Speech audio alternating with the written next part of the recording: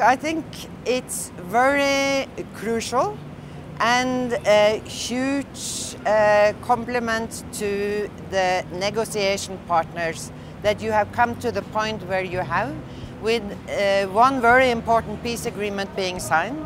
And at the same time, of course, I think we know very well from experience that everyone thinks that it's the signing of the agreement that is important, but actually the work starts afterwards.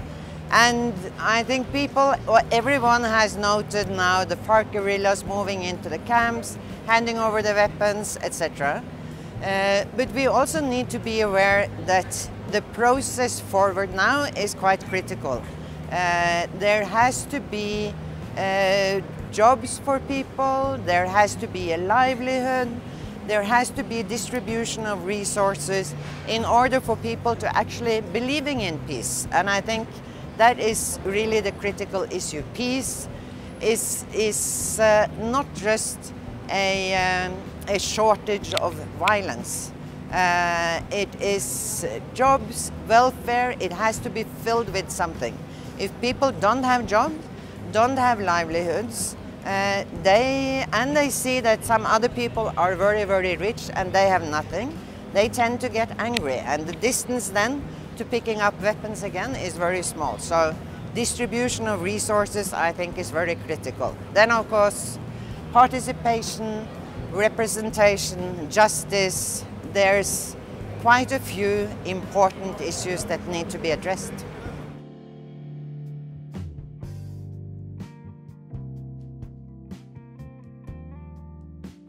Look, I know Colombia from earlier. I've been here before. I met with some incredibly powerful and resourceful civil society organizations, for example. People are resourceful in Colombia. And I think recognizing each other's skills and recognizing each other's ability to actually take responsibility for the country is crucial, important, and people need to feel that they are actually part of building this, so that there is dialogue and that the people's resources are basically respected.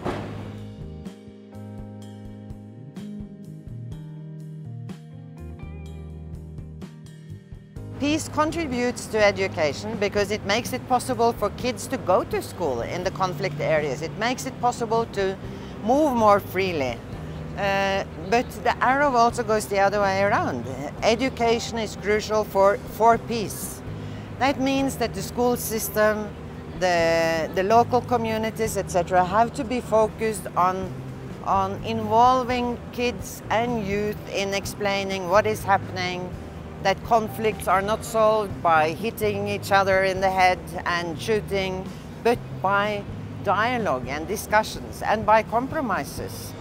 I think sometimes that kind of education is overlooked, but it's quite important to teach people, and especially in a country where there's been conflict basically forever.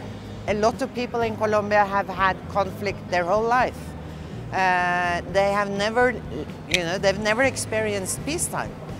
And then in such a situation, you also need to sort of change people's thinking and attitudes, to sit down and talk rather than shooting, to discuss rather than shouting. And some of those methods, discussions, dialogue, compromises, are sometimes hard and difficult for patience to keep your patience in a setting like that. But they are very, very important.